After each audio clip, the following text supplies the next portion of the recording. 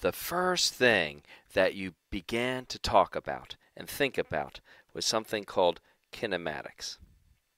And what that is, as you may recall, is the study of how you describe motion, right? Things like the velocity and the position of particles.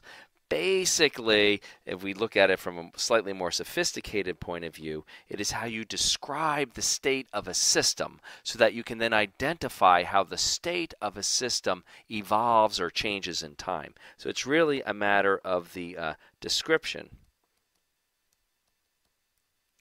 of the state of a system. Then, only after you're able to really describe a system, the next thing that you study is dynamics. And dynamics, of course, is where things get a little bit more exciting. You learn about forces and F equals ma. But what you're really learning to do there is you're learning how to predict how the states of systems evolve. And that's why you have to study kinematics first, because until you can describe the state of a system, you have no way of really talking about or identifying their evolution.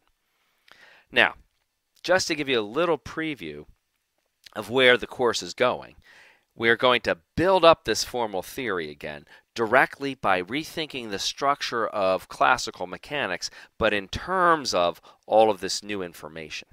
And that will lead us to a very beautiful formal theory.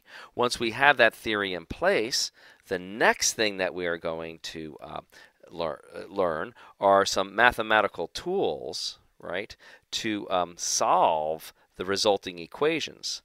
Because the resulting equations are deceptively simple in appearance, but they do require some real experience and techniques in order to solve them.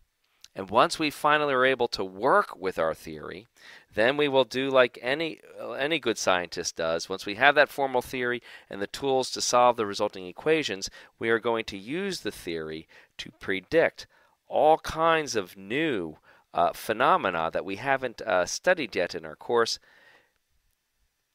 And then we will see how well our predictions of these new phenomena actually correspond to reality.